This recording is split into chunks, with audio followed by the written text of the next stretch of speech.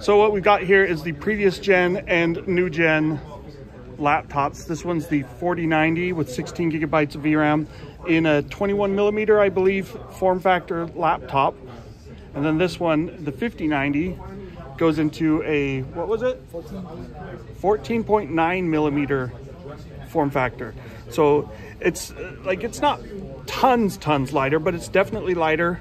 I would have to look up the specs to tell you how much it weighs.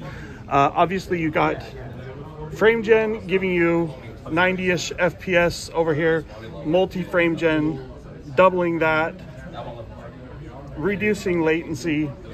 Not really apples to apples comparisons because MFG and frame gen aren't quite the same, but you do get the potential performance increase and a smoother experience, and you get more VRAM, and you get a lighter laptop. So all good things.